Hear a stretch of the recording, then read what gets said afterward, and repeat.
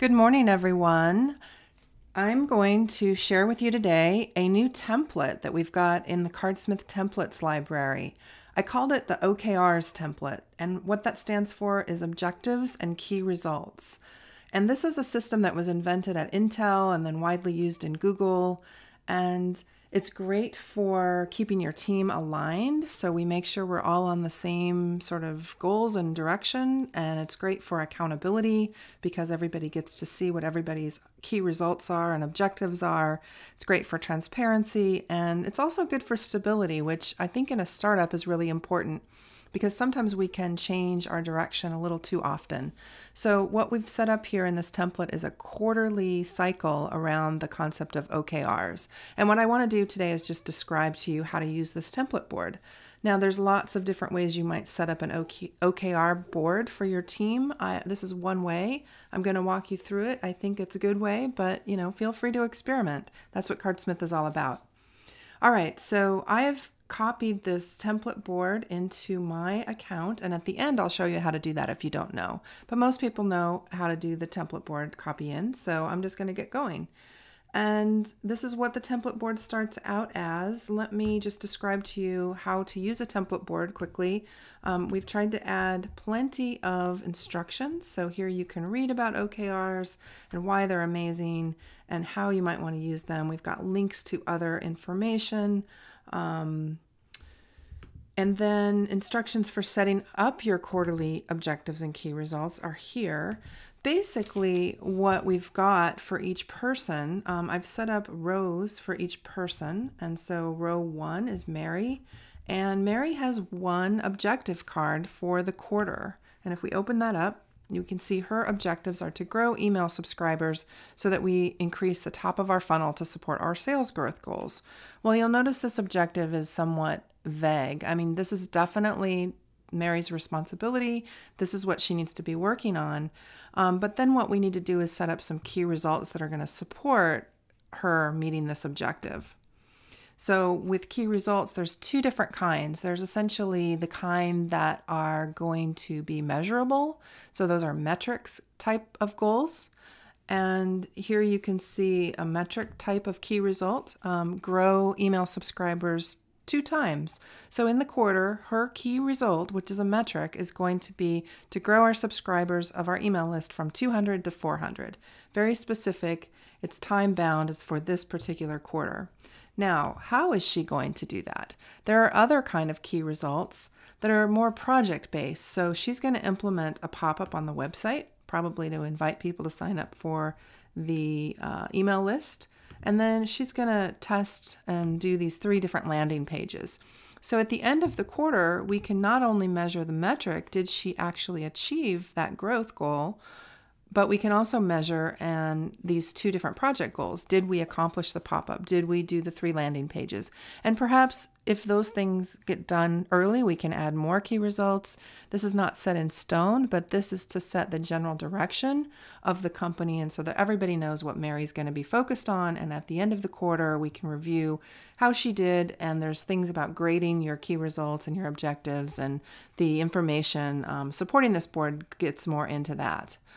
All right, so what happens then is we're going to break down these key results into tasks. And so essentially for doing the pop-up, we've got a couple tasks, examples here, research the pop-up plugin tools. And here's another task. We're going to write some landing page copy. Now, at the beginning of the quarter, you might try to write all the tasks down. You're probably not going to be able to think of everything. Maybe you don't even really know how to start. You've never done a landing page before, so you're not going to know all the tasks. But in the beginning, you're in week 1. You're going to create the tasks that you know about. You're going to then plan out your week by moving a reasonable number of tasks into your tasks for this week. We've actually set up in this board an estimated hours. So you'll notice each task card has an estimated hours. I can use that to try to, scope out how much I think I can get done this week. And typically we recommend that you try to plan about 75% of your available hours so that you leave some time for unforeseen things and for helping the rest of your team. But yeah, you can use that estimated hours to kind of help you plan. And then essentially it's like a little bit of a Kanban. You're staging your stuff here though in the tasks, and then when you're done, you're moving things into done. Now there's one thing about this board. I've actually created 13 weeks. You might choose to date these weeks. You can do that by, I could put this in September 1 to 7 if you want to rename that. And then we'll just move this into done here. When week 1 is over, what we might want to do is hide this column just to kind of get it out of the way. And now we've got week 2. And you'll notice we've got all of these other weeks out here that I've hidden just so we can stay focused on the current week or 2 that we're working with. Now, at the end of the quarter, and this is very important for the OKR system, is you're going to want to do a quarterly review. And so you might set aside your regular weekly meeting where your team is going to go through this board and review the tasks and review how you're doing. You may want to reserve that final week for doing your quarterly review where you're going to look at everything that got done. Did the objectives or key results that are metrics based get accomplished? And if so, if not, why not? How can we learn? All of that kind of great stuff that is going to be done in the quarterly review. All right, that is pretty much covering it. Let me know if you have questions. Of course, you can add more people. I believe the default card here is set to be the task card. And what that means is if I add a new card, we assume it's going to be the task card. And all that means is that this estimated hours field is available for you. And if I can spell, that is accomplished by setting the default card. So if you want to add more fields, notes, things like that to help your team communicate, you would add those fields to one of the cards and then say set as default cards. I felt like the task card is the card that you're going to create the most of, and so that was the default card that I selected. Now, if you have created this board and you want to share it with your team, you would use the share your board, and you can share it, invite your team members to come in with you. You'll need their email address. That is there. And then finally, let's show you how to create this board from a template. So we're going to go to the home board, which is here. Clicking on this gets you to the home board, and then create from template. And if I scroll to the bottom, you can see our template library. And I added this board to the entrepreneur section. I could have put it in teams, but I put it in entrepreneurs. And you just click on that.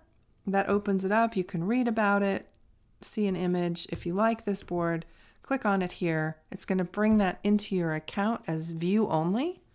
And then what we're going to do is copy that board. And now it's in my own account.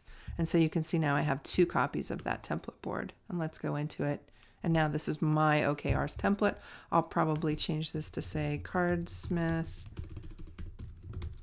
Q4 OKRs or something like that.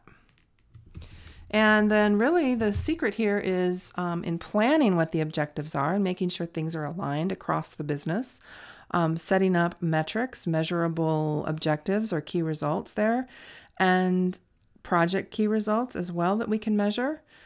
And then doing that weekly review. So getting your team together weekly, reviewing the board and discussing how you can help each other.